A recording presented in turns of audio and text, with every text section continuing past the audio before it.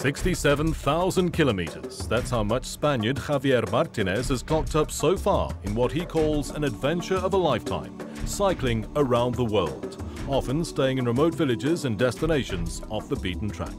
Javier has been pedaling around the world for the past 5.5 years. His latest leg has taken him all the way through Africa. We've come here to Longabon, about 110 kilometers outside Cape Town, to have a conversation with him. Javier, hey, Joe. Good to see you. You well? Good to see you. You must be exhausted. Oh, a little bit, yeah. The windy, sandy, sunny, lot of traffic. Yeah. But you have a beautiful country, eh? It is beautiful, isn't it? Nice people, yeah. Javier, the middle of 3 children, grew up in Spain and from a young age always had an adventurous spirit. I always have fascination for nature, but traveling it became, since I was very, very young, let's say like 5, 6 years, I always has fascination for maps. That interest led him to the UK in his early 20s, where he trained as a photographer. He then traveled the world as a photojournalist, covering conflict areas. Javier's life took an unexpected turn when, in 2009, he was filming an outbreak of unrest in the Middle East. He was documenting a demonstration in the Palestinian territories. And one of the guys was carrying a kite with a rainbow color. He was shot 5 meters away from me by the Israeli soldiers on the other side. A Palestinian civilian died in front of him. That was one of the moments that showed me I'm not ready to do war photography. It's very sad. I can handle that story. If I do more, I lose the humanity I want to keep.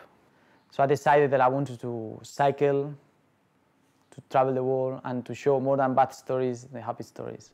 Yeah, like Javier would carry the bare minimum for his epic journey. All the way from Indonesia. Javier, this is like an apartment on 2 wheels. Take us through what you have here. This is more than an apartment. It's like a house and a life all together. This is the bedroom, where I have the sleeping things. This is the closet, shoes and clothes. Okay. This is the office where I have my camera. This one is the bathroom where I have the washing and the towel and the medical kit. And this one is the kitchen where I have the stove, the pots, and a chopping board for vegetables and knife. This is the most useful thing. This is the water. I carry like 2, which is 4.5 liters. Honey, petrol for cooking, and a good Spanish olive oil. Has to be Spanish, right? Yeah, of course. His adventure started in September 2010 in Indonesia, the Asian leg of his round-the-world trip. His bike was sponsored, but he funded himself from his photojournalism, spending just a few dollars a day on food. Indonesia is not just the most beautiful country in the world, which might be the most beautiful. It was my first country cycling, so I was new, everything was fresh, I was amazed by everything. Javier spent much of his time taking spectacular shots of Indonesia and the Asian countries that he traveled through. He would tend to stay in the more remote areas to live and breathe each country's unique culture. A highlight for Javier was the winter he spent cycling and hiking in the Himalayas. It was amazing, you know, and as well I used to do some parts of the Himalayas in the winter time when I was camping at -42 degrees. But I think always the harder the way is the nicest the destiny, is where you get more challenge. He spent 2.5 months traveling through Iran before he faced a real test of character when he was caught in a snow blizzard for 4 days in Armenia. I went through this pass. I was stuck in a snowstorm, so I couldn't go back. And ahead of me, I had like 20 kilometers of like deep snow, which I have no water, no food. Fortunately, he stumbled upon a deserted army truck and found a jar of jam in the cab. But the snow kept falling. And I thought to myself, if it keeps snowing this tonight, I will be dead. I cannot go back, I cannot go forwards. Lucky it was very windy. It removed the very thin snow, and I was able to push the bike next day 4 kilometers in 12 hours. That's extraordinary. It's very interesting how my mind went into it turned into instinct, mechanic.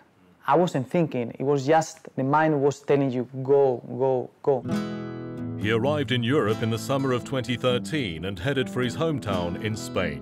There he saw his proud dad for the first time in 3 years. All his friends were there to welcome him. After Asia, Europe is, let's say, is boring. You know, I grew up in Europe. In Europe is the continent of money. There is no, we lost most of the human values there. Everyone stays in the houses, there is no life on the street, everything is closed at 5 o'clock. His African odyssey began in December 2013 when he crossed into Morocco. Asia is the continent of diversity. Africa is the continent of warmth. The people are very warm people. He would spend 2 years traveling the continent, witnessing firsthand the amazing contrasts Africa offers. But he had to be on his toes. Ebola was at its peak in West Africa. West Africa is very wild. It's very wild. I was there when the Ebola, so I was stuck in borders. The corruption is part of the daily life. The cities are quite dangerous. The traffic is horrible, but the people are amazing. And what makes the traveling is the people, it's not the other things. But he had to keep up his guard for unexpected perils. In Nigeria, Javier's Mediterranean appearance became somewhat of a curse. He was often mistaken for a member of the militant group Boko Haram. So I got attacked 10 times or more thinking I was a jihadist. I was a suicide bomber. One day I was going to the church to look for shelter. And as soon as I was going inside the area of the church, all people started running away, screaming. So the police came and arrested me. They find out that I saw the passport, I explained what I'm doing, and they find out I'm a normal guy. But still, you need to go through this in every village, in every town. The highlight of Javier's epic journey in Africa was his time spent in the Congo Basin rainforests, where he experienced raw nature, wildlife, and untouched landscapes. But on a journey like this, there's only so much one can plan for. The rest is left to chance. For example, not being able to cross a border because an immigration official has gone on holiday with the visa stamp. And that's what happened when he tried to leave the Congo Republic for the DRC. He was stuck for a week. Despite Africa's challenges, Javier spoke of the incredible warmth and hospitality he experienced on the continent. He stayed safe by camping, mostly in rural areas and villages, where he soaked up the rich culture, and always to the delight of children who were drawn to him like a magnet. Javier shared all his experiences with friends, family and followers on his social media.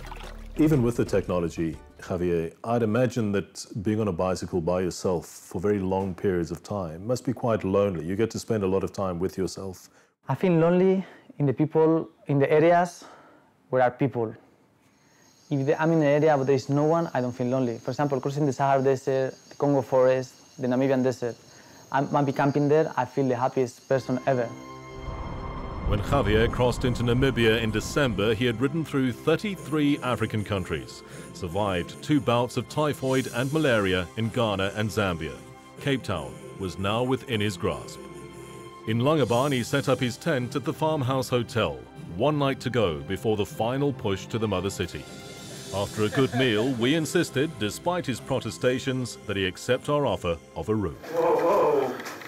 Last night before Cape Town, I'm gonna sleep like a proper king, eh? Saving energy for tomorrow. 6:30 and Javier was off. With 110 kilometers to go, he had to contend with the sweltering heat and a strong headwind. He made it in just 7 hours, a special moment when he entered the V&A waterfront. Sorry, I'm a bit sweaty, John. That's all right, no problem, so am I. And then for the most famous photograph of all, Table Mountain as a backdrop. Almost crying, eh? Oh. He's been in the saddle for 5.5 years now, and a cold South African beer couldn't have tasted better. Javier plans to publish a book when he's completed his journey to showcase the planet's most inspiring and visual stories.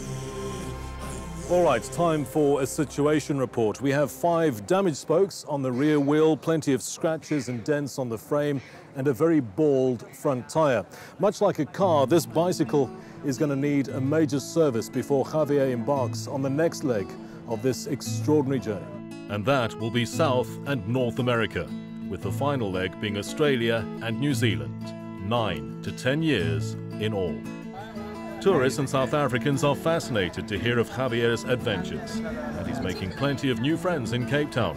He managed to cycle half the world without being robbed, but perhaps true to form, he was mugged in Cape Town on his 2nd day here. But it hasn't fazed him. He's loving the city, and it's time now for him to rest. After resting in Cape Town for some time, eating well, meeting people, next one is down there, the other side of the ocean, South America, all the way from South America to Alaska. In another 3 years cycling more. I hope.